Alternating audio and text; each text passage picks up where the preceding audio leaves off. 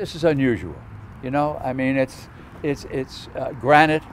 The granite came from Minnesota, from the quarry. You know, it's all American made, if you would, and it's just a special thing. I have a special affinity to this because I try not to get emotional, but you know, of the 343 firefighters that were killed that day, I worked with half of them and knew half of them. So every time I come here, I say, brothers, this is for you, because I personally had my hands involved. I was very happy that I was asked to participate this so many years ago. It's almost 20 years that I was asked to do it.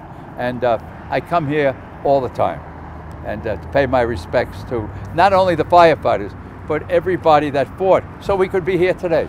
Well, I was approached by Cuyahoga County Commissioner Fred Coyle about helping them build a lasting memorial to remember all our service members that have served and everybody that was killed on 9/11. So the county sent out an appeal to artists throughout the United States, and one of them was from an artist that was living in Massachusetts at the time. His name was Gerald Ledoux, and he sent in the concept of this beautiful memorial.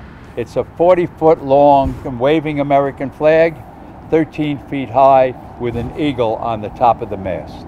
The walkway is in the shape of the Pentagon. He did it one night in pencil and got up the next morning and finished it. Took many years, but it was dedicated in 2016, the 15th anniversary of 9/11.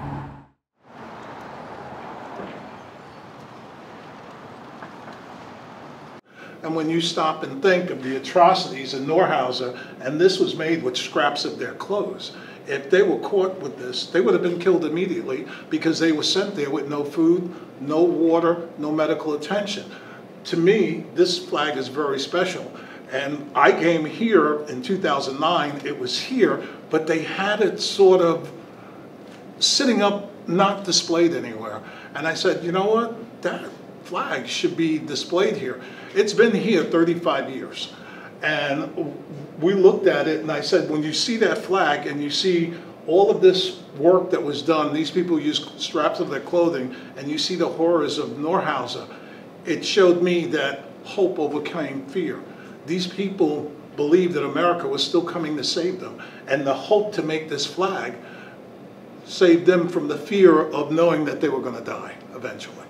And to me, this is the most powerful statement. They still believe America was coming to save them.